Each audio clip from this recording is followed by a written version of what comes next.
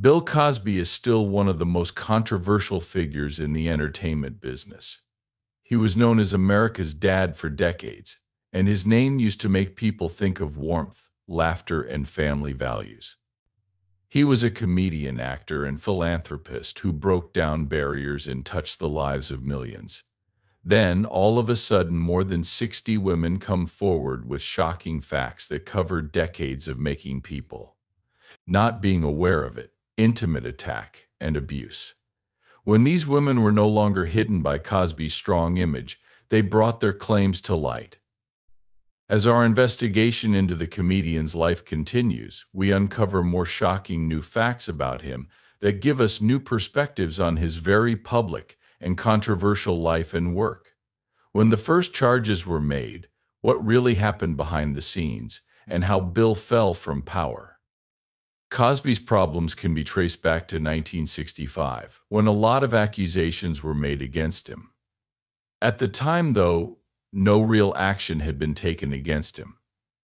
It was Christina Rulli who first said that Bill Cosby knocked her out and beat her up in his Beverly Hills home in December 1965.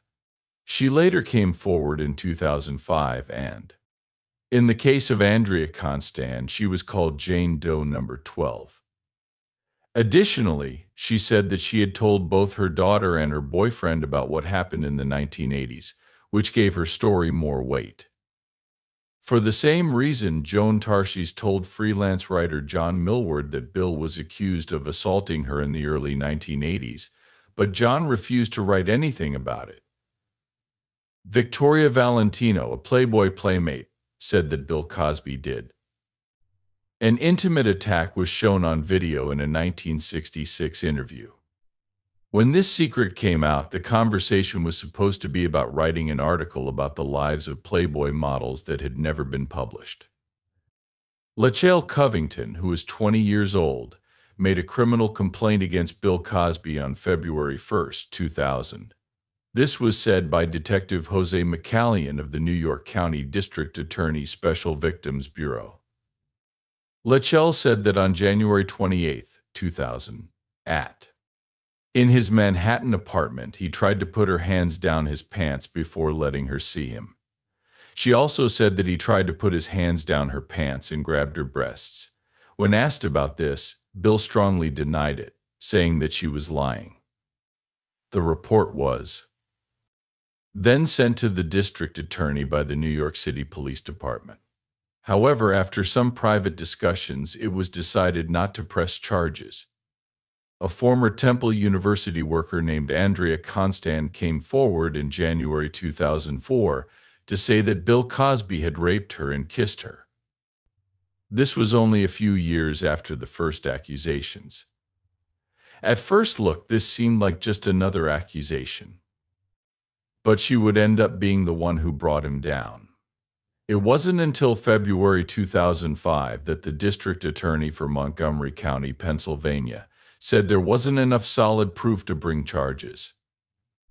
Andrea didn't give up on getting justice, so in March 2005, she filed a civil claim and named 13 people as possible witnesses in case of a court case. In November of the next year, Bill reached a secret settlement outside of court to keep the case from getting worse. When it was found that charges were not being pursued in the Constand case, the only woman mentioned in that case, California lawyer Tamara Lucier Green, came forward to accuse Cosby of knocking her out and assaulting her in the 1970s. This didn't get much attention, though, because Cosby's lawyer was quick to dismiss the claim, throw out any relationship that might exist between the two. A witness named Beth Ferrier, who went by the name Jane Doe, told the Philadelphia Daily News in July 2000 that he tainted her coffee in 1984, and when she woke up, some of her clothes were undone, which suggested that something had happened while she was sedated. According to Sean Upshaw Brown, Bill Cosby admitted to having an affair with her in the 1970s. Brown also testified in 2005 National Enquirer that he knocked her out and sexually assaulted her during their last sexual contact. She is said to be the mother of his daughter Autumn Jackson, who is not his biological child. It was found in 1997 that Autumn had extorted money by threatening to put the charges in the Globe newspaper. The claims made by Andrea Green and Ferrer, who all told the same story. Being put to sleep and being raped were written about in depth in an article by Robert Huber that came out in Philadelphia Magazine on June 9, 1996. After being told the serious charges against him, Robert said that his lawyers had pushed the case to the back burner, where it was only simmering. He said that it might not amount to anything, but it could also boil over and kill him. The title of the piece, Dr. Huxtable Mr. Hyde, was a pun that used both the Jekyll and Dr. Hyde personality disorder and Bill's role as Dr. Cliff Huxtable on The Cosby Show. This piece also talked about Barbara Bowman, who read Andrea's story and promised herself she would not keep quiet anymore. The magazine wrote about Barbara's similar claims of using illegal drugs and assaulting her partner in bed in its November 1, 2006 issue. Bowman says that two things happened. Was in the early years of 1986. She had just turned 18 and was trying to make a living as a model and actress. He became her guide and friend after her agent put them in touch with each other. She said she got away from his attacks and went back to Denver, but she couldn't get away from the damage he would do to her job for not following him. What happened when things really started to go crazy if these claims were signs of what was to come? Hannibal Buress's words on October 16, 2014, "Something unexpected happened. Something happened that made people pay more attention to Bill Cosby's claims than to other cases. Bill was known for putting down young black men's dress choices and way of life." Hannibal Buress talked about this in his Philadelphia stand-up comedy show. Hannibal attacked the actor's public moralizing, and to counter nature, he joked that he sexually assaults women. That being said, he wasn't really the type to judge other people. People in the crowd seemed to think what he said was funny, so he told them to Google Bill Cosby intimate assault when they got home. Once it was posted on the Philadelphia website in October, word quickly spread about the show magazine. He had been doing the same thing every day for 6 months without much success. Many newspapers wrote in-depth stories about how the media became obsessed with the subject of how Bill kept up his Teflon image in the face of nearly a decade of public abuse of the flesh claims. When people became more interested, he quickly responded on Twitter from his page, telling people to go ahead. Soon after, the tweet was taken down because of many memes that made references to the accusations against Cosby. Following this, in 2014, after the claims came up again, Wendy Williams remembered talking about the intimate attack claims against him that were in the tabloid National Enquirer in 1996 on her radio show. According to her, he told her boss to fire her while the show was rolling. No new claims of assault. The public learned through these that 11 women, including model Janice Dickinson, actress Louisa Moritz, Florida nurse Therese Sirenese, Playboy Playmates Valentino and Sarita Butterfield, actress Michelle Hurd, and others had accused Cosby of assaulting them between 1965 and 1994.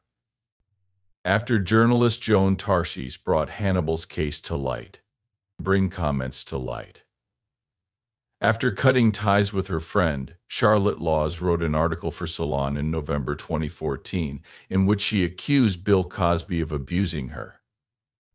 In a piece for Vanity Fair the following month, model Beverly Johnson said that she and other women she knew had told police that Cosby had doped them during an interview in 1986. The sentence. In a statement released by his lawyer, it said, in part, Mr. Cosby does not intend to dignify these allegations with any comment. The statement also said that Janice's testimony was different from how she had previously described the encounter. In a later statement, the claims were called false and a usual example of the media making things worse. The comment that came out a few days ago wasn't about Constance's case because it happened years ago. In order to be clear, it was a joint statement from Bill and Andrea, who had gotten money in 2006.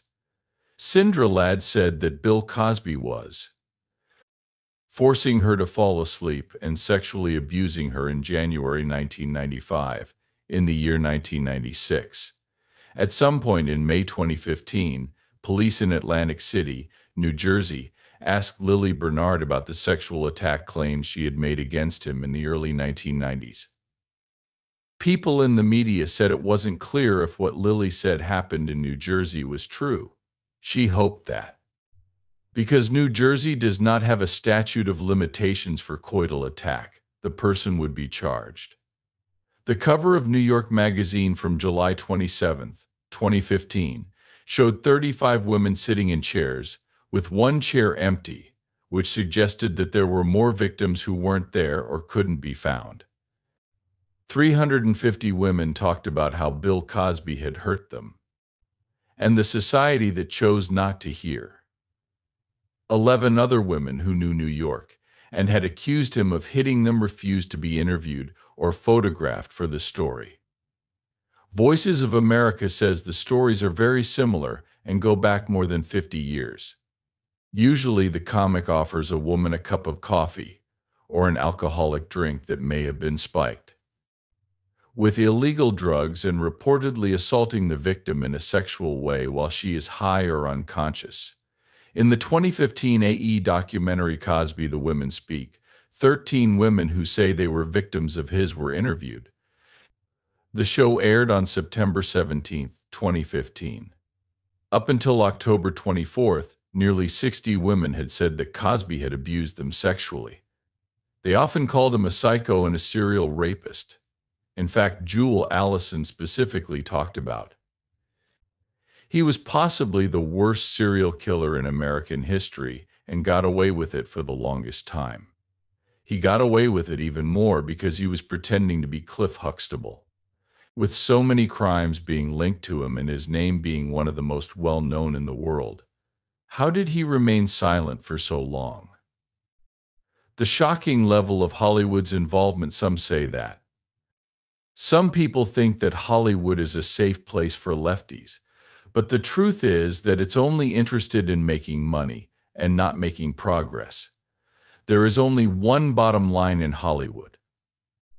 Even though the town's most powerful man is a known abuser, he is safe as long as he's making money for other people. Imagine more than 30 women, over the course of at least 40 years, crying out in public to have been intimately assaulted by one guy, and each story had a clear pattern. However, nothing was ever really done. Why? Because people are so loyal to Bill Cosby's image, the first thing that comes to mind is probably to doubt the women's stories. Who are they? Why did they wait so long to come forward? And why did they do this? The reason was easy to see on TV. The bad guys always lose and the good guys always win. Fans of movies and TV shows always root for the good guys because we can connect to their struggles and admire their courage. To American audiences, he was the perfect example of the perfect TV hero. Many people don't have a father figure in their lives. Dr. Huxtable and commercial images work together to make them into the father they always dreamed of having. So it makes sense that his fans would try to defend him by casting doubt on the people who are accusing him. Not often do you come across monsters that don't look like monsters. He asked an interesting bad guy to help him. Whole business based on his horrible sexual crimes. If Bill Cosby were real, he would be more at home in a Shakespeare play than in a 30-minute situation comedy. It is called a criminal business if there are more than 30 victims. His protected position as a worker is like that of a mob member, and in the same way, once he stopped being a bankable person, the claims would always be there. A lot of his plans for the future went down the drain after more than a dozen women came forward. Frank Scotti, a former NBC worker and friend, told the Daily News that he paid women to do things for the comic in the 1980s. While Frank wasn't the only one who knew what was going on but did nothing, he was at least one of them. Nothing and, in the worst case, gave young girls to the family-friendly scam. Once the TV viewers got over their original shock and realized that he has raped many women, the next part became even more disturbing. It means accepting the fact that some people in a respected and loved business helped, supported, and gained from him. It looks like no one thought to stop it because a few models were hurt when they could have made more money that way. These women were intimately assaulted, and then they were targeted in a plan to keep other intimate attack survivors from speaking out. Not the legal system, but the Hollywood machine kept the train going. But whether he is charged or not, a company that doesn't care about young women will always see them as things to use to become famous. Because these charges were so serious, Bill had to ask an old friend to help you keep quiet. According to papers that were gotten from reliable sources, Bill Cosby talked about how he felt about the ways he seduced women. He paid his talent agency back for the $5,000 it gave to his woman so that his wife wouldn't find out about the affair. This came from the time Andrea Constand sued him, saying he had hurt her, raped her while she was asleep. He denied what she said and claimed that they had agreed to what was happening. Instead of giving money from his foundation, he told his wife that he was going to pay Andrea's fees with a personal check because he wanted to help someone. His statement said that his wife would not know it was because they had sex, and that she was now very being upset, and that she had made up her mind to go to school. Reports say he talked in great depth about how he had his agent give the Syrianese money. Instead of telling his wife about his secret, he said he paid back the $5,000 the agency had given her. Under oath, he stated that he had gotten Quaaludes for fun. He even thought that his doctor knew he wasn't taking the pills to treat his back pain. For the claimed acts of intimate assault, he was asked to explain himself by. There are more than 20 women who have come forward to say they were victims. This group, promoting awareness victim empowerment, also asked President Obama at the time to take down his Presidential Medal of Freedom. The president said that because it had never been done before, there were no laws in place to cover it. In a statement to the media, the group said, "The only reason Mr.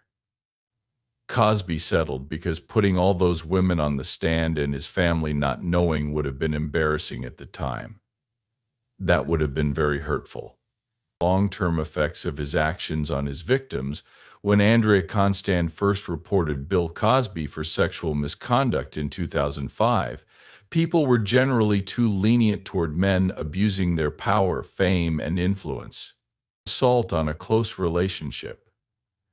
She has been fighting the law against him for almost 20 years and has testified against him in 3 trials, 2 of which were criminal and 1 civil. Her accusations were ignored. The first trial was called a mistrial. She was convicted, and then that conviction was overturned. She was called the Joan of Arc of the war on sexual abuse by both survivors and the media. She wasn't aware of it at the time, but she was the first person to openly accuse. He did something wrong. They met in 2002 when she was 29 years old and he was 65. He was a member of the school's executive board while she was the head coach of the women's basketball team at Temple University, Philadelphia, where she went to school. After going out for a year, they became friends. In 1995, she said that she was. After agreeing to spend the night at his place, she was knocked out and sexually assaulted. She remembered that she woke up during the attack and then fell asleep again. The effects were terrible, and her family and friends saw a very different person. It took her a whole year to get the nerve to speak out. Andrea told Cosmopolitan UK that he was in the news for a long time and she even won prizes after her case with him.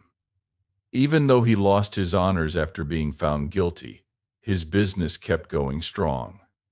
She had a lot to say about what Attack of the Flesh really does to survivors and their families by the time she was 50. Many of his victims have told stories about how he knocked people out and made friends with them, which shows a clear pattern. Finally found guilty, he was given a prison term of 3 to 10 years in 2018 on 3 counts. Andrea is being charged with aggravated indecent abuse. This shocked everyone in the Me Too movement. Fortunately, he is now free to go because of a mistake in the process that overturned his conviction and let him out of jail early in 2001. Before you can understand what the violation is all about, you need to go back to 1996. In that same year, Andrea sued him in civil court. The prosecutor and the accused later came to a deal that would give him immunity. So even though he admitted in his deposition that he had made women unconscious for sexual purposes, he agreed to be a part of that civil case, as long as he wouldn't be charged with a crime. As a formal right, a technicality, or a loophole, you could call it that. In the US, unlike the UK, there is a statute of limitations that says how long someone has to report a crime. Because of this, there are fewer chances of charging him with a crime. A number of court cases. Since then, many charges have been made against the former comedian. One from 2002 showed that he sexually assaulted a 16-year-old girl at the Playboy Mansion in 1975. Bill Cosby was in the news for a long time after she sued him, and he even won a few awards during that time. There are stories about hotel rooms and boardrooms, and people offer them money and fame. Since the Me Too movement started in 2017, a lot of accusations have been made against people. More scary are the threats of ruined jobs and reputations. Not long into Andrea's own fight, there were many accusations made against Harvey Weinstein, a former Hollywood producer who was found guilty of rape. But the survivors' points of view haven't been heard enough, even though they are aware of the power systems that let many abusers get away with it. Work for a long time without any problems. In a film, she is shown with Donna Spear, Liselott Lublin, and Renita Cheney Hill, who were also victims of Bill Cosby. Together, they talk about the effects of trauma and how hard it is to speak out after telling their horrible stories. Not long ago, another woman who was abused by Bill named Stacy Pinkerton told the news media that she thought the other women should get together. They saw that in cases like this, the focus is mostly on the criminal and not on the actual victims. It's hard to see their names, faces, and the battles they go through to stay alive and change things for the better in the big picture. A moving part of the video is when she thinks about how the event changed her. The Andrea who came into his house was different from the one who left. Since then, nothing has been the same for her because of what happened. The case against him, which lasts about an hour and a half, shows how the so-called crimes of a man had an effect on many people. The movie doesn't talk about his past as a beloved performer who was kindly known as America's dad, because that's not what the movie is about. Also, it doesn't matter how many times that story has been told, it was just the mask he put on. Instead, it follows 5 survivors as they work with the famous Canadian Dr. Gabor Mate to deal with their pain and bust myths about how survivors of sexual assault can heal. Should do something. Along with talks with the victims and emotional moments from the survivors, the film also includes analyses from psychologists, prosecutors, and Andrea's family. People did everything they could to hurt her reputation by calling her a con artist and a cash digger. The truth was all she had, and that was her strength. It has been really hard for the women, but getting back up has been a big part of their rebuilding process. During both criminal trials, Andrea kept speaking out, even though his friends, defense lawyers, and the media all tried to hurt his reputation. Even though a lot of progress has been made in having these talks, and giving victims the tools they need to speak out, Hollywood still doesn't care about what its favorite stars do. Giving awards and fair spots to those who are accused. People who claim famous men are rarely treated with kindness, and the company is happy to ignore their bad behavior, as we have seen over and over again. Andrea and Stacey have had a harder time with the process because of his fans and support. CNN got the word out about a program called See It Loud: The History of Black Television, and Stacey makes claims that Bill is still in the van. In July 2001, Stacey Pinkerton was at a rally for survivors to demand that Bill Cosby's conviction be overturned. Both women have made it their life's work to stop the criminal justice system from using women who have been sexually assaulted as weapons. In their present jobs, they both fight for the rights of survivors and want to change the law in the U.S. so that consent is clearer. This work has been very important for Andrea to stay afloat. What is the Me Too movement? The flood of women's testimonies that followed created an environment that made victims feel safe enough to come forward, which eventually led to Bill's conviction. She says this is the real success story, even though his conviction was overturned after only 2 years in jail. Because of Me Too, people are taking more responsibility now. She said that systems have been hurting people for a very long time, but now people are starting to see the truth, and the laws are becoming different. They want other survivors to speak out too, no matter how hard it may seem. They say that it is the combined effect of survivors speaking out that may bring about real change. Constance says that the most important thing is for someone to feel strong enough to say, "This happened to me," and then stand up. This person could be a boy, a girl, or a child. Being brave and speaking out against any kind of injustice. Not hiding what's going on because you're afraid to talk about it.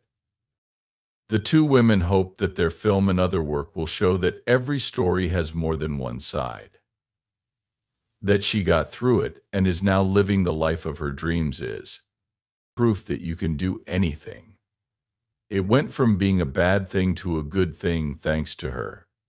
In addition, she prays that other people who are still silent will soon come forward. The most important things are to find a group of people who can help you and know that you're not going through this alone. What does the people think about Bill Cosby now that everything is over? What's left of his broken legacy? What was once a great memory that should be remembered has not turned into a well-known person to avoid. The judicial system sees Bill Cosby as a violent offender who has been convicted of a crime. Still, his Hollywood star on Sunset Boulevard seems to be the only thing left of his once glorious past. His star will still be on the Hollywood Walk of Fame, even though dozens of women have come forward to say that the actor and comic made them feel unconscious and beating them up. Along the Hollywood Walk of Fame are the names of famous people from the past and present. The famous Walk of Fame is run by the Hollywood Chamber of Commerce. They said that once the stars are put in place, they will become an indelible part of the Walk of Fame, turning it into a marked historic cultural landmark that will stay in place forever. The only things the stars honor are the recipients' work accomplishments. The Hollywood Chamber of Commerce will not take stars off the Walk of Fame, even though it's sad when their private lives don't live up to public standards. A CNN station called KABC said that a letter asking the Hollywood Chamber of Commerce to take down Cosby's star had been sent out by the Urban Policy Roundtable in Los Angeles.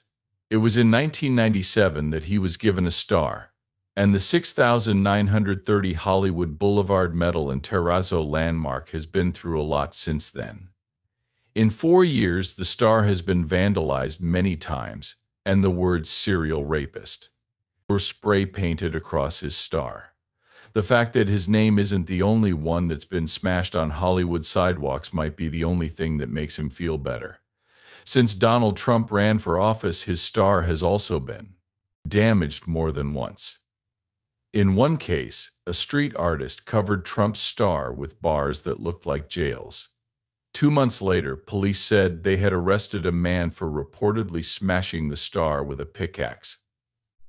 What do you think about these new ideas? Share your thoughts in the box below. Thanks for seeing. Click play on the movie you want to watch to see more fun ones. Also, don't forget to hit the bell, like, and follow so you know when a new video comes out.